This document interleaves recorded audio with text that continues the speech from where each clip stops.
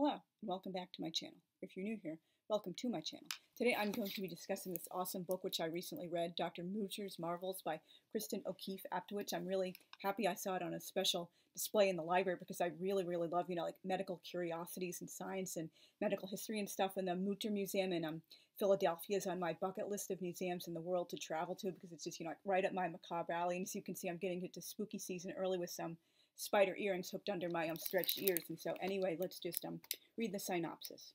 In Dr. Mutter's Marvels, Cristin O'Keefe Aptowicz chronicles the remarkable life of Dr. Thomas Dent Mütter, 1811 through 59, a dazzling young American surgeon who was so flamboyant and audacious that he wore colorful silk suits to perform surgery, embellished his last name with an umlaut, and was described as the P.T. Barnum of the surgery room.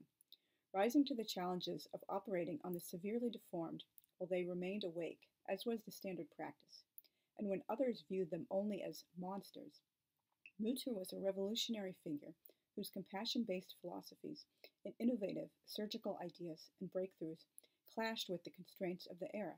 The vast collection of medical oddities he amassed to serve as teaching tools for his enormously popular lectures as a professor of medicine would later become the foundation for one of the most infamous museums in the world, Philadelphia's Mütter Museum. From Mutter's childhood as an orphan in the antebellum South and his years spent studying radically avant-garde plastic surgery in Paris, his struggles to establish himself in the medical mecca of Philadelphia, and the tumultuous rivalries among his fellow doctors, many of whom publicly mocked Mutter's philosophies and procedures, Dr. Mutter's Marvels delves deep into the life and career of a man who was truly ahead of his time.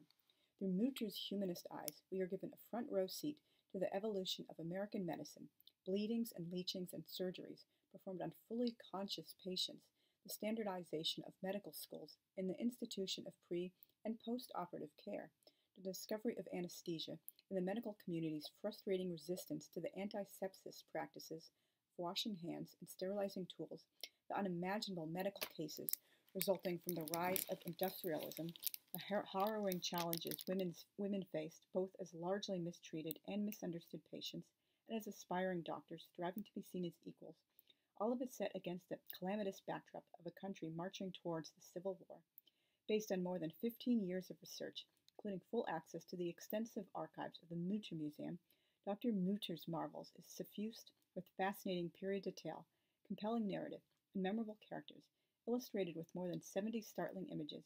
This is the never-before-told true story of a dramatic turning point in American medicine through the journey and influence of one extraordinary man. And the author is a woman after my own heart. When I saw her picture, if you can see, she's like posing with a skull. That's also something on my bucket list. I would love to have, like a skull for display purposes, not necessarily a human skull, but, like a good enough replica. I just absolutely love the macabre and medical curiosities and stuff like that. And I picked out a few things to read, a little bit excerpts along with the notes which I took. And so many of the chapters begins with an excerpt from Mutter's own textbook, like, the physician or the medical man should be this, and like going into detail about these like wonderful qualities that any doctor should possess, and why obviously given the era he would use like a generic he, because like unfortunately women weren't admitted into medical schools until like, much later, but Philadelphia did eventually have like a revolutionary medical school just for women, and many women who wanted to be doctors went there from around the world. And so anyway, this is one of the first things. The medical man must obtain a thorough medical education, which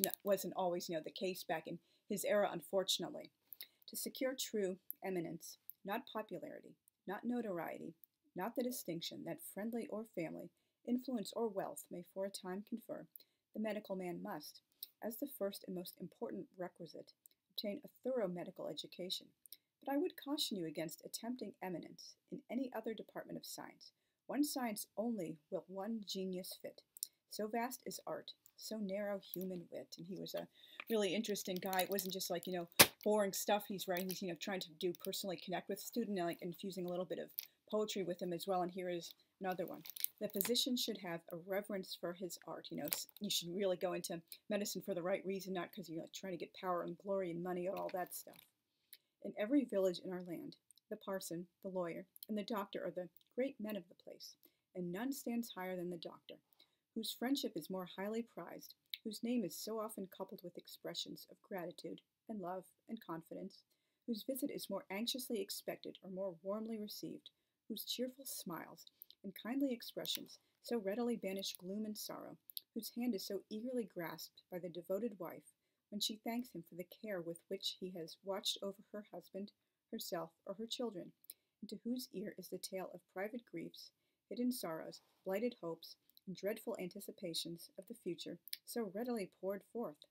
Be ye sure, gentlemen, that such a position is an object worthy of the utmost desire, and is a reward more precious than rubies for the fatigue, anxieties, and sorrows with which the pursuit of his calling is almost necessarily attended. And the book goes into detail not just about Mütter and his own life in the medical school, but like Philadelphia of the era. It was like really, really horrific. The population just exploded in the early years of American independence, and many of the people living there were immigrants, and they were also like poor and working class. So they were like a lot of child labor and working at these factories with absolutely horrific condition. And women making matches in the old days, they would be like exposed to the phosphorus, and they would start like poisoning themselves, like eating through their skin, and their jaw would be visible, and they would get brain damage, eventually an organ failure, just like absolutely horrible things, and obviously crushing injuries from like equipment falling on you in many factories, and just like horrible things. Many people today, like, they just don't understand how difficult life was in the past, and I really wish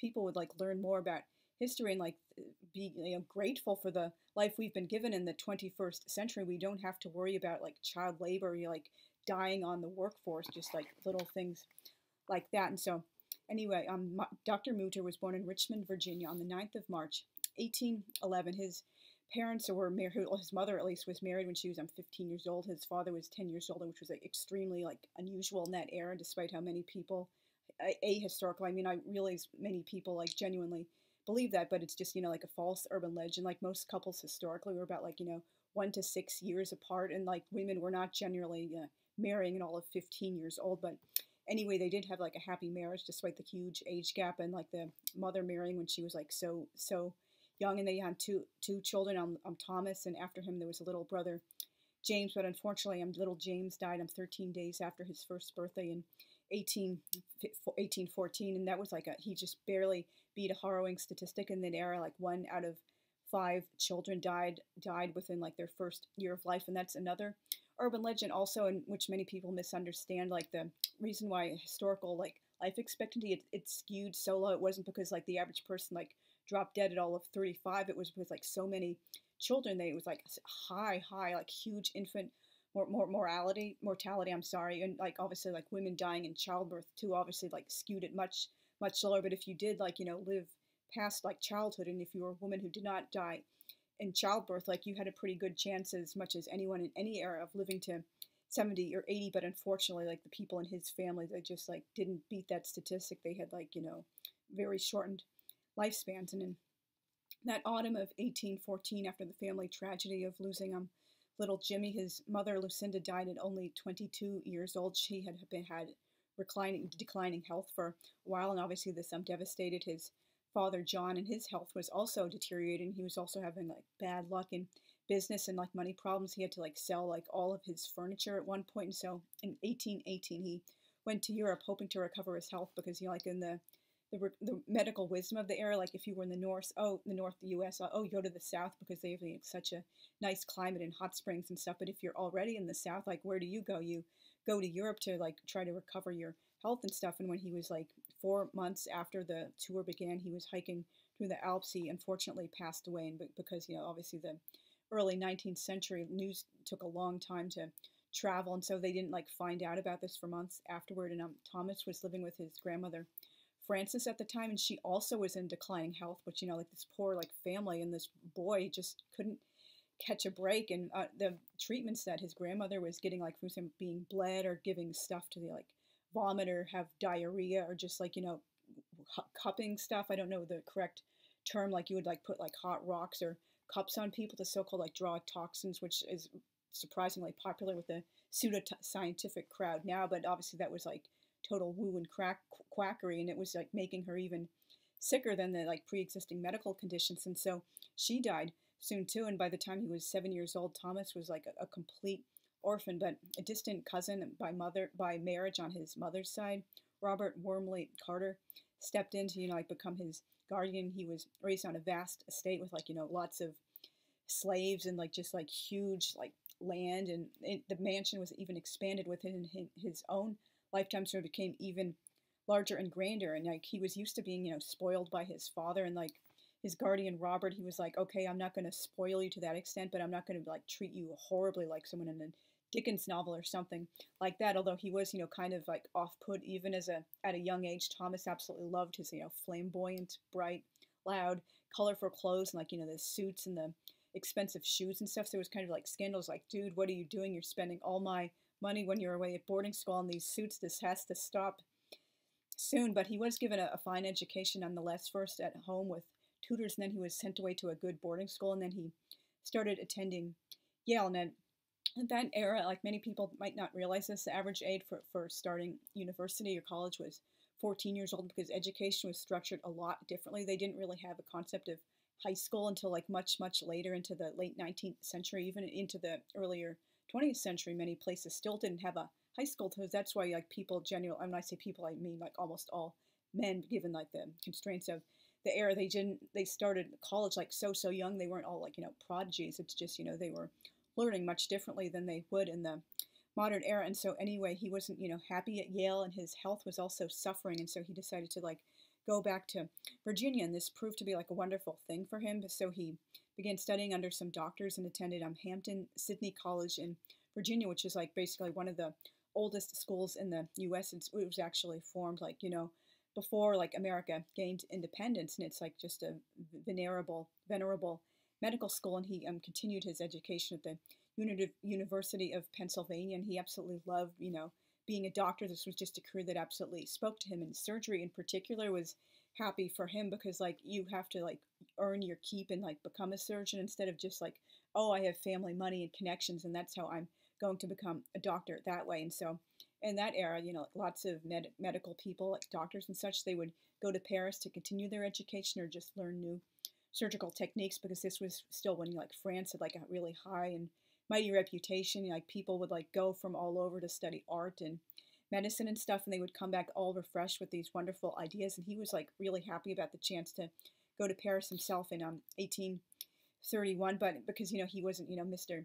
Moneybags, he didn't have any class privilege. Oh, I can just like drop a bunch of money so I can like take steamship. Oh, no, they didn't even have steamships then, just like a ship like back and across, like going to Europe constantly, like it's nothing. He actually had to sail on a naval ship as a surgeon's mate, and then the competition for that was fierce. But he did eventually convince somebody to let him go on. And the good thing about that, obviously, it's like kind of like being sort of almost like a steerage passenger, but it was just like a good way to travel for free. But obviously it wasn't as nice as like having a whole like stateroom if you're like a first class millionaire. Once he was in Paris, he absolutely loved the experience, like interacting with all these like exciting new doctors, learning about like incredible techniques he had never been exposed to in the US. And they had like so many different hospitals all across Paris in that era, like each had a different specialty, and he was just like soaking this stuff up like a sponge. And he didn't even want to go back to the US. He thought it was just like so wonderful. Maybe I can start like a practice here in Paris or work for like an established doctor. And he was like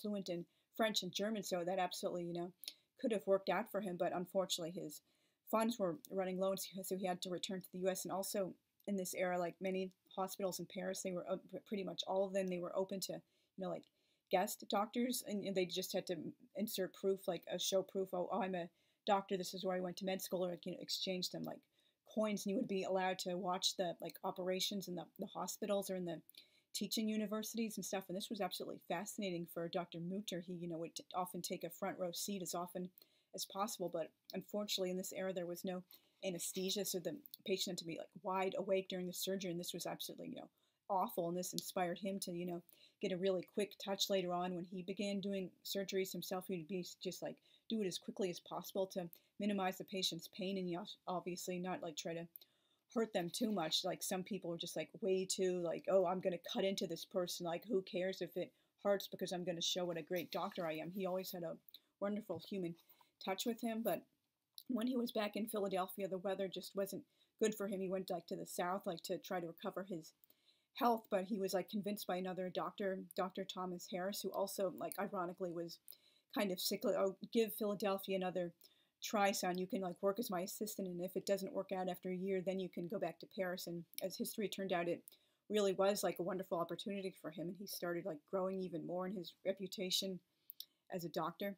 Now, in the colonial era of America in the early 19th century, doctors only needed about like 2 years of medical school, and they had to like sit in on certain lectures and stuff, like, for example, chemistry or materia medica, like anatomy, physiology, things like that, and do some watch like surgeries being performed, then work about a year of study under doctors at the Pennsylvania hospital, which we would probably like consider an internship nowadays. And they had to have several rounds of exams by like hired doctors, both on private and public exams, and that was like pretty much it. You didn't have to go through like 8 years of med school plus another 4 years of internship or whatever it is now, and they had to be at least 24 years old, even though like the average age of university entrance was much lower in that era. And obviously it goes with that saying, even the book says like you had to be like white and male and probably also have like a decent amount of money, because like, you know, poor and working class boys weren't becoming doctors in that era because they just didn't have the class privilege to enable them like entry into that world.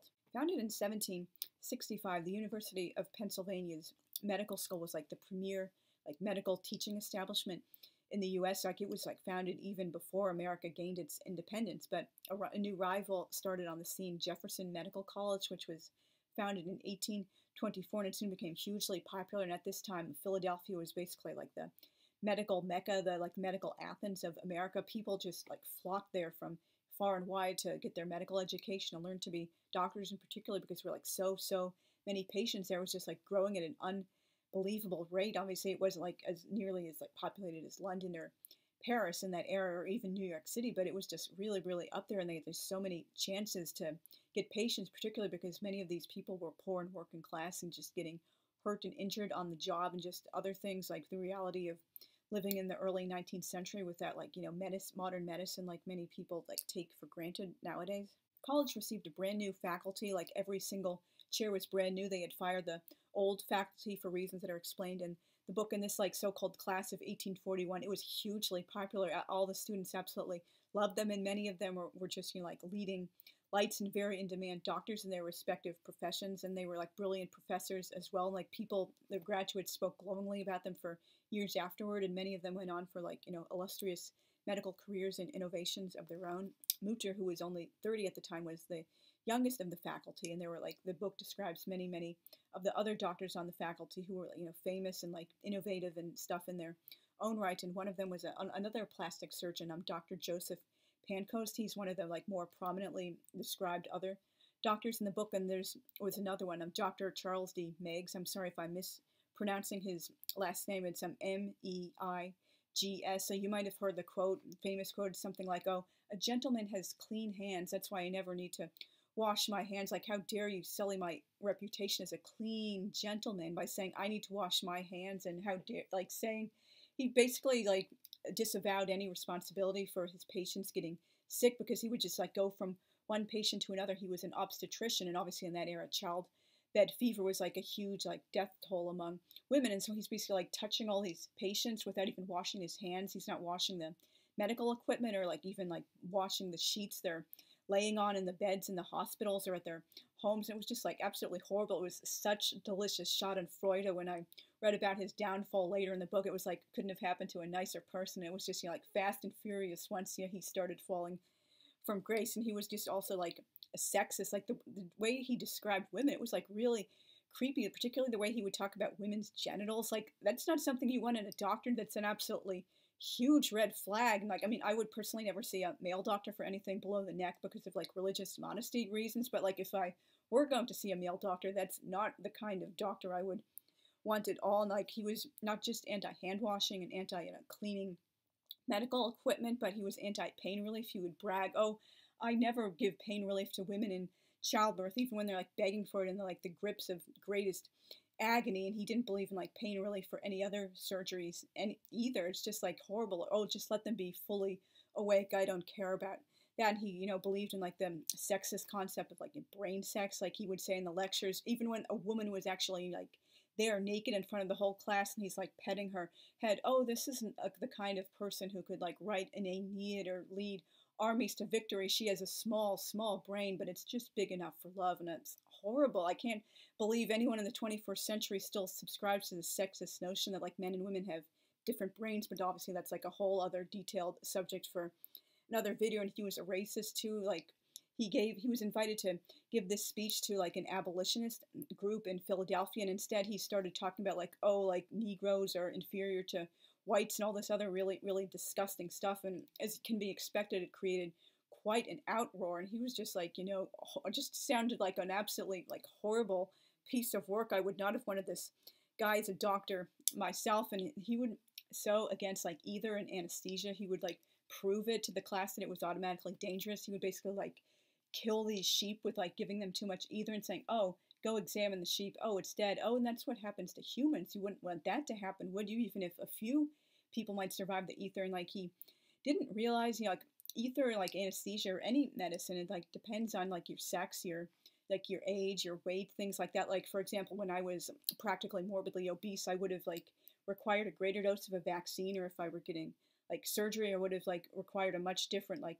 amount of anesthesia than if I were as I am now after I have thankfully lost 75 pounds. So obviously you're not going to give like an animal the same type of anesthesia as you're giving a human. You have to factor in that animal's weight as well. Like when you like do like surgeries, I've seen a lot of vet shows on a tiny little mouse or a gerbil or a fish or something. You're not going to give that animal like the type of anesthesia you're giving like a big like Great Dane dog or like a cow or a horse or something like that. And like one time he failed in this like little exercise. He started hearing like baaing during class, and all the students heard it too. And suddenly the sheep is like coming back. It's reviving, and it's like so confused and groggy, like staggering to its feet and like getting out of that lecture hall. And all the students are laughing, and he's totally humiliated. I was like so happy to read about this guy's fall from grace. It couldn't have happened to a nicer person. One of the things what made Dr. Mütter such a popular professor, besides just like he was like so like skilled and expertise in his like field of plastic surgery and do like all these like wonderful revolutionary techniques to make people's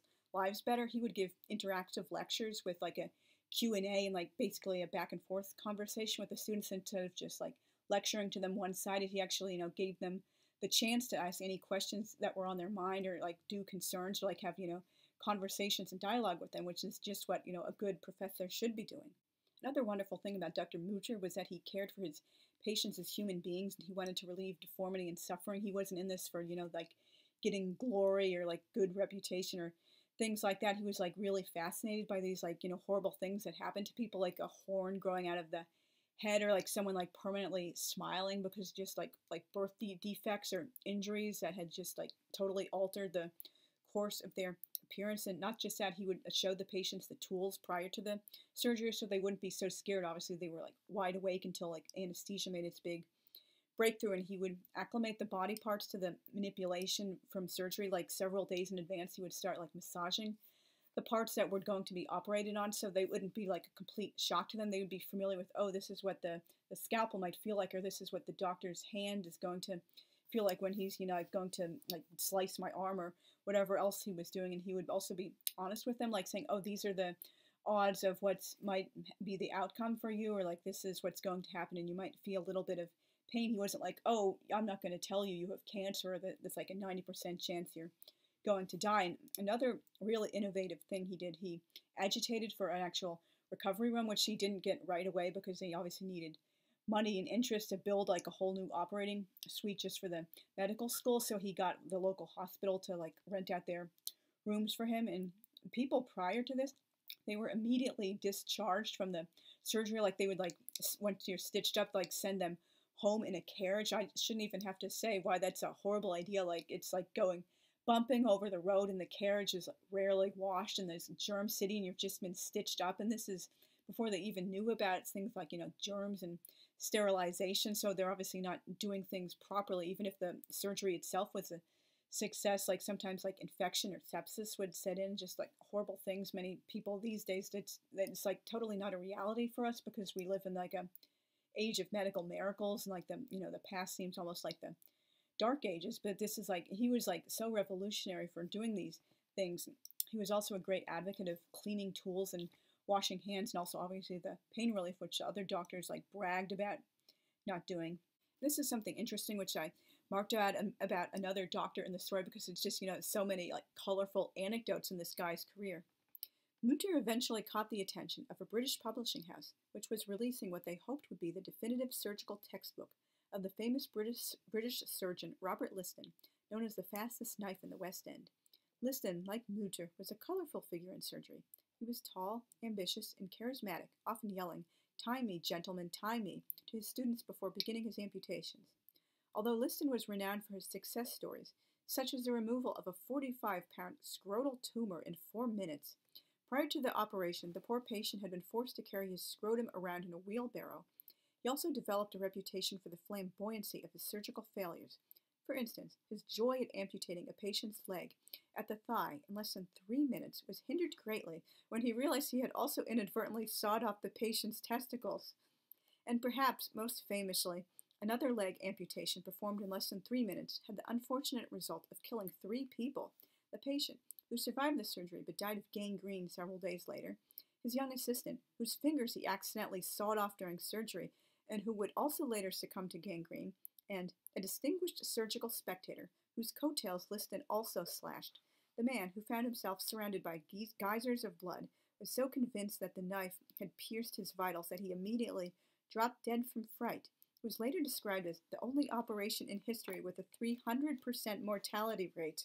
Another thing which I really appreciated learning about and found interesting in the book was about many of the women who came to Dr. Mütter for plastic surgeries. They were burn survivors. I myself had plastic surgery to remove burn scars many years ago. I had some second and first degree burns from my car accident on my stomach and abdomen. But anyway, these women weren't just burned because hot oil from the stove caught on them, or they were burned from the fireplace, or a child accidentally pushed them and a spark got into their clothing. It was because the clothing they had to wear to begin with was so restricted they could barely move around in all these heavy skirts and hobble skirts and things like that, in comparison to men who were always free to wear trousers and much more relaxed clothing and things like that. And this is a particular excerpt which is very telling of it.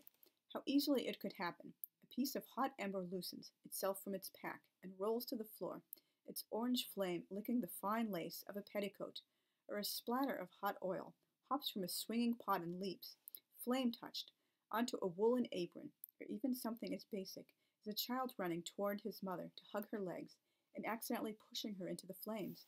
Once started, these types of fires were devastatingly difficult to stop. Within moments, more of the women's clothing would begin to catch fire, layer after layer, building intensity, restricted in her movements, and impeded by that easy flammability of the natural fibers. She would helplessly flail, trying to reach the flame and beat it out. However, the air would only serve to fan the flames, making them grow larger, stronger, and more powerful. And in her bending over, the fire would often hit the neck of the dress, a virtual powder keg, in its combination of air, restrictive dense fabrics, and light airy layers of decorative cloth. And this is where the real damage was done. The woman's face would soon be consumed with flame, burning, blistering, turning skin to liquid, and tearing flesh from bone. It was said the lucky ones died. The ones who did survive were cursed to live half a life as monsters. And it's particularly tragic for these women in this era because, without a husband to take care of them, they were pretty much helpless. So they shut away at home because they're so badly deformed and mutilated, and their circle would shrink because they can't interact with people, and they couldn't work in this era either. So they were basically helpless. If they didn't have plastic surgery to fix it up, they would never be able to find a husband and therefore be in a position to be taken care of throughout their lives. Just so many horrible things about women's lives in the past. Many young women these days, they just don't realize ever happened, or they take for granted. We have so many freedoms, the ability to never marry or have children if you don't want it, or to work or live independently, things like that. Just these women, they had they were between a rock and a hard place, and so that's why they came to him for surgery. And the author also talks about how many of Dr. Mutter's alumni went on to wonderful, venerable medical careers of their own, particularly during the Civil War, and they came up with wonderful innovations to help patients. So they learned from the best, and they spoke glowingly of him for many, many years afterwards. He just had such a great impact on so many lives, and on the medical world in general. And as someone who has had many surgeries myself, I've had 7 surgeries. 4 were on my right leg, and 3 were plastic surgeries to remove the burn scars, plus a dysplastic nevus that inadvertently removed some of the burn scar tissue, and that's what inspired me in part to get the rest of my burn scars removed. And I've also had 7 fillings for dental stuff, and 3 dental surgeries with root canals, and obviously without like pain relief for any of that, I would have been, screaming in agony. Who wants to be fully conscious during surgery? It was bad enough when one of my root canals was started with that Novocaine because the doctor thought, oh, the root is dead by association because it's next door to the other root that had died. So like, surprise. And so the entire world like owes a huge debt of gratitude to Dr. Mütter. Like surgery and plastic surgery in particular would be a much, much different field without his like wonderful, like pioneering, revolutionary work. And he also liked that it was an art form, and that's what my own plastic surgery liked about the discipline herself. She chose it because it's like a perfect, beautiful blend of like art and science. Unfortunately, Dr. Mütter died very young, but he did manage to bequeath his like wonderful collection of medical specimens and oddities and curiosities to the name of science, and he established a permanent museum with all of this stuff, which was, his lifelong dream. He didn't want his collections and his research to die with him, and his, friends and people he had worked with and alumni were very instrumental in helping to get this museum made. And it was fireproof, one thing he insisted upon, because that would be an absolute tragedy if all these like priceless, like irreplaceable specimens and like bones and like medical curiosities and all this like other like interesting stuff was like lost to the flames. I also love this way the author separated her notes in the back by each chapter. It's like a little skulls, if you can see. That's like after my own heart. I would absolutely love to put that in something I'm writing myself, because I love Halloween and spooky season and the macabre and just things like that. So thank you very much for listening. I really, really did enjoy this book very, very much, and I would highly recommend it if you're interested in like medical and scientific history and you like medical oddities and curiosities like I do. If you've not already, please consider subscribing. I talk about a lot of serious historical nonfiction like this, as well as great classic world literature, and hit the notification bell so you can be notified when I upload new videos, and I will see you again very soon. Thank you for watching. Bye.